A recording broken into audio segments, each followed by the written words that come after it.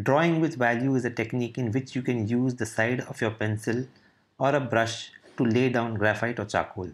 The strokes you use may be any of the above, hatching, scumbling, etc. I call it drawing with value, and I usually blend the graphite or charcoal in later. For your assignment, you will shade one rectangle every day and shade it using the shoulder or side of your pencil lead. You want to get a rectangle with even tone. Also try to get different tones on different days and use different pencil grades. You can use any stroke you have learned in the past few weeks.